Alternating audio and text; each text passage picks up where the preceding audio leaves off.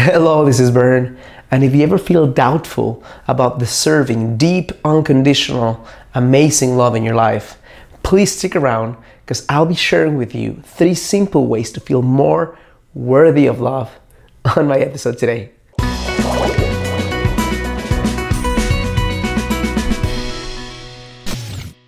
Hello, this is Bern. Welcome to your greatlife2be.com. Today's another edition of Get the Love You Crave, and I'm incredibly passionate about this subject that I'm going to talk to you about today because of every interaction I've had with any woman in the world, in the sense of helping her to find love. The number one most common denominator that I find that prevents awesome women from finding love is feeling unworthy of it. So what I want to give you right now is this very simple 3-step process to step back into the stream of worthiness, to step back into the stream of feeling your awesomeness instead of the limitations that are preventing you from getting what you want. The number one step that I'll share with you right now is cultivate butterflies in your life. What the hell does that mean? Cultivating butterflies means that you are consciously stepping into daily activities and actions and ways of being that make you feel butterflies in your stomach. I see so many women who are amazing, intelligent, powerful, but who have flatlined emotionally.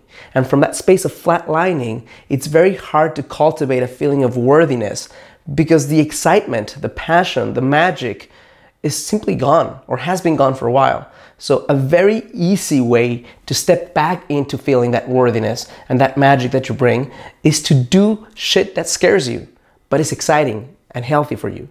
To do things that make you go way outside of your comfort zone, or even just a little bit of out of your comfort zone, but that provide that feeling when you go to sleep at night that say, you know what, today was a worthwhile day. I spent myself today. I created some magic. I was passionate. I was excited. I was bold. I was courageous. So step into something that allows you to break free from the monotony of your daily life and creates a feeling of butterflies. Number 2, practice presence. And a key that I'll give you right now to practice presence is to go 10% deeper, just 10% deeper in every form of human interaction that you have. So here's what I mean by that. In the moment that you start feeling unworthy, when you start thinking, my ass is too big, I'm too tall, I'm too thin, I'm too fat, I'm too intimidating, I am too intelligent, I'm not intelligent enough, I am too successful, I'm not successful enough, all those excuses that are not who you really are. They're simply impediments. They're simply mental shit that's preventing you from sharing your awesomeness with a man. Whenever you step into any of those, go 10% deeper in a conversation, because that is just a thought. And the thought sometimes is creating some level of intensity that you're not experiencing in your daily life.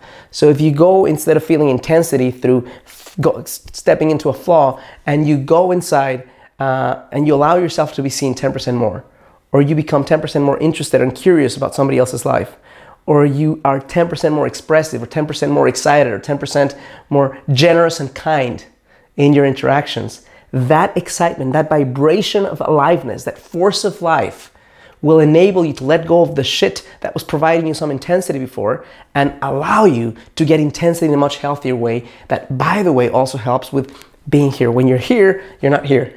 And when you're not here, you're not thinking about your flaws. Third one is break the story as it's happening by feeling into your strengths.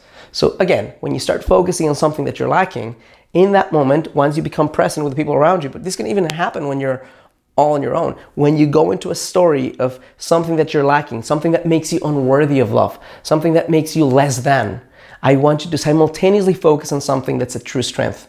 So if you woke up that morning and your tummy feels too big, focus on the beauty of your legs. If you feel that your cheeks are not the perfect color, then focus on the color of your eyes.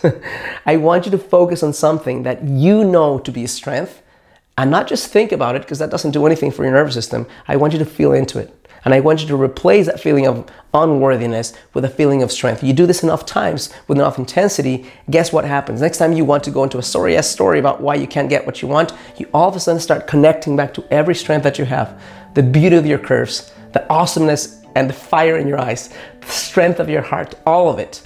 And with that level of consciousness and connection, you break free from the past. Hope this is helpful, useful, insightful. If it is, I'm gonna ask you to do 3 things. Number 1, click like on this video. Number 2, subscribe to my channel.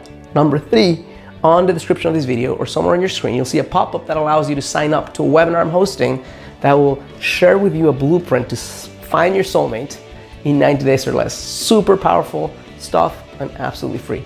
Thank you so much for connecting with me, and I challenge you as always to live a full and a conscious life.